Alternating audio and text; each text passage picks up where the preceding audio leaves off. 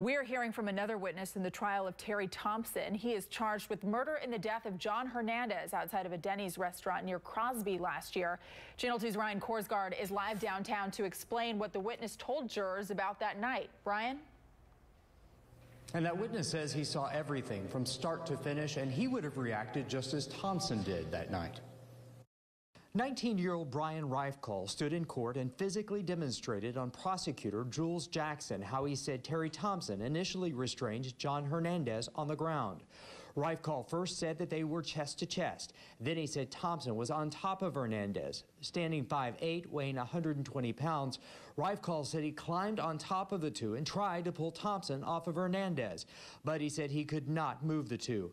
He said he tried to talk to Thompson, but he said Thompson was red and appeared angry. Hernandez family listened to the testimony in court. It's very tough for them to see some of these images, to go through a timeline and to want to relive and continue to relive the events that unfolded that night. But at the end of the day, we hope that more evidence is presented, that a better picture is painted. At the end of the day, the family continues to hope that there's justice for John.